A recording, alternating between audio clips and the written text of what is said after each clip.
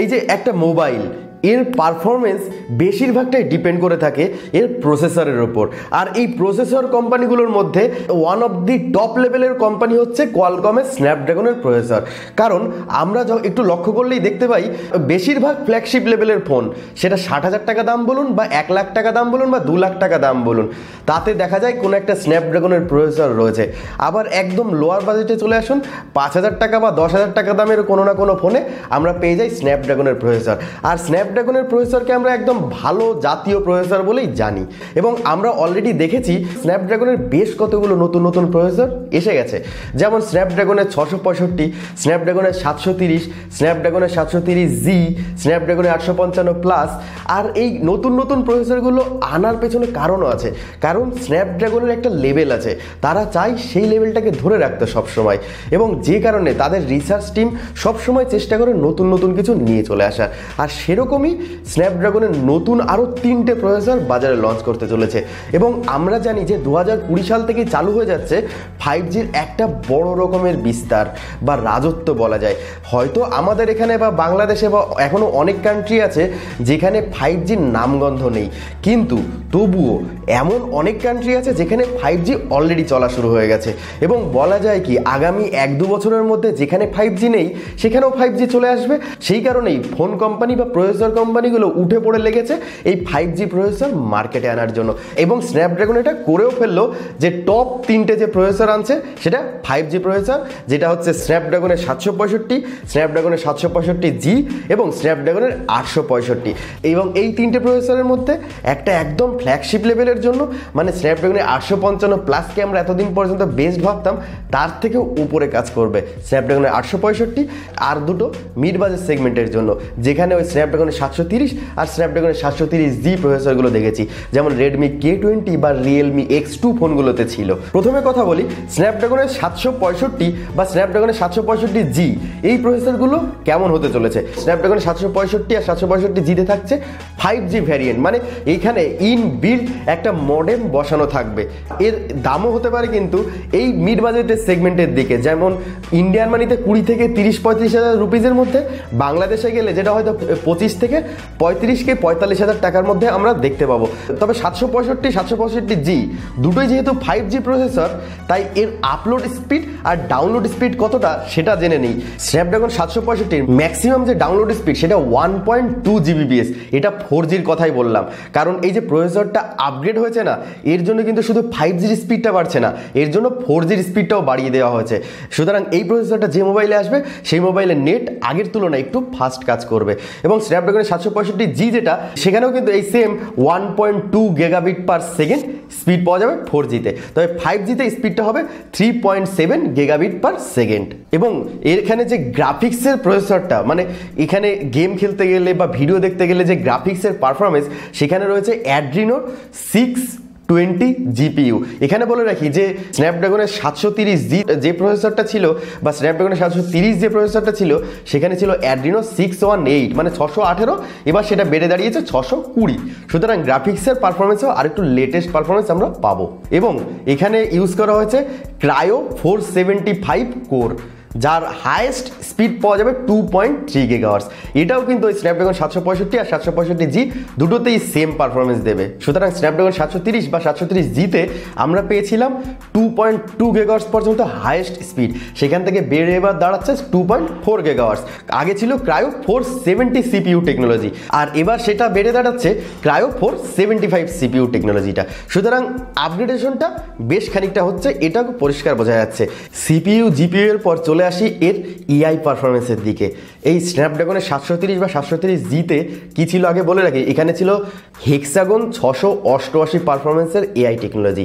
এবার ওই হেক্সাগনটাকে বাড়িয়ে হেক্সাগন 696 মানে 696 করে দেওয়া হয়েছে এই স্ন্যাপড্রাগনের 765 বা স্ন্যাপড্রাগনের 765Gতে। তবে দুটোতেই একই রকমের আমরা এখনো পর্যন্ত শুনছি, তাহলে পার্থক্যটা কোথায়? কেন একটা স্ন্যাপড্রাগন 765 আর একটা স্ন্যাপড্রাগন 765G নাম নিয়ে আসলো?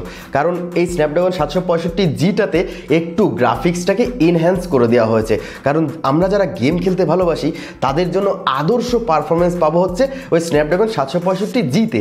যেমন করে আমরা স্ন্যাপড্রাগন 730 থেকে স্ন্যাপড্রাগন 730Gতে একটু বেশি বেটার পারফরমেন্স পেয়েছিলাম।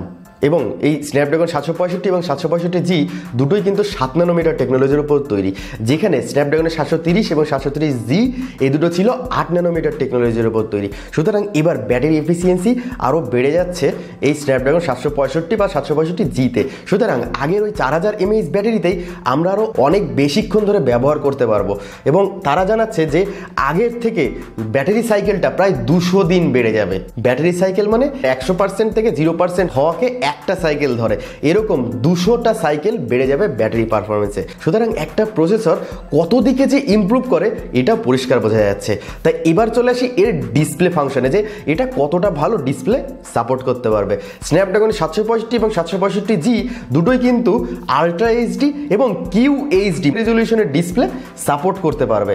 এখানে একটু দুঃখবোধ জাগাতে হচ্ছে, কারণ এটুকু আশা করেছিলাম যে এই লেটেস্ট স্ন্যাপড্রাগন 765-765Gতে অন্তত পক্ষে 90 হার্টজ রিফ্রেশমেন্ট রেশিওটা সাপোর্ট করতে পারতো, কিন্তু দুঃখের বিষয় এটা 60 হার্টজ রিফ্রেশমেন্ট সাপোর্ট করবে। তবে এখানে বলে রাখি এর ক্যামেরা হাইয়েস্ট 192 মেগাপিক্সেল পর্যন্ত সাপোর্ট করবে।